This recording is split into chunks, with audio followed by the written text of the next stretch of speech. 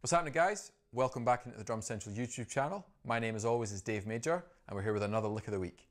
Now today we've got an absolute doozy, so grab the PDF that's in the link below and we'll get started. So today we're going to dive into the world of Gergo Borlai again, and if you've never heard of him, please go check him out because he's an absolute monster.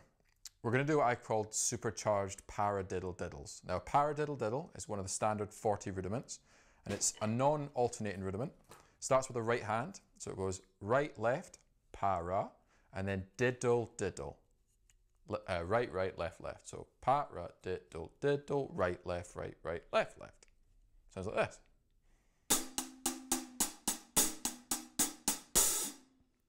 We've used it quite a lot. I've explained it numerous times from various different drummers. It's a super useful rudiment. What Gergo does is he plays the first note, the pa, on his left foot. And then the ra, which would now be the left hand, becomes accented.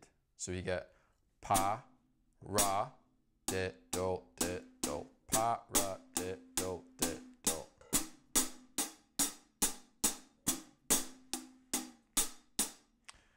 But what he also does is he alternates it.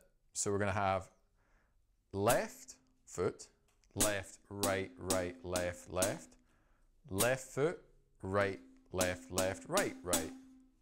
So unlike a normal paradiddle, which doesn't alternate, this one does. From there, Gergo orchestrates the accent around and keeps the doubles on the snare drum. He uses the floor tom, he uses the first tom. He sometimes, instead of playing the left foot, plays the kick drum. So it's quite an open concept that I'm showing you today, which you can then explore and try some different ideas. Let's try it nice and slow without the metronome just to see how it goes. And we'll see how we get on.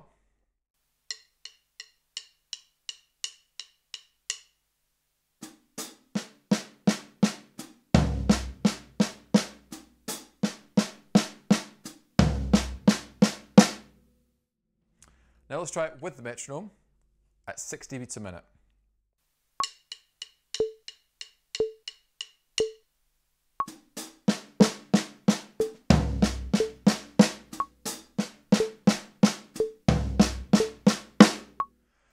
Now the challenge is, as the speed increases, not to hear the left foot as the upbeat, which is where my ear naturally goes to try and hear it as the 1, 2, 3, 4.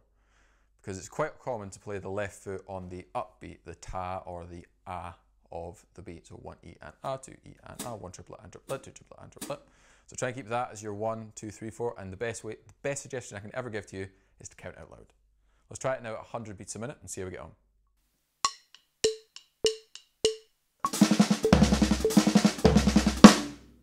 And now let's try it at full speed, 140 beats a minute.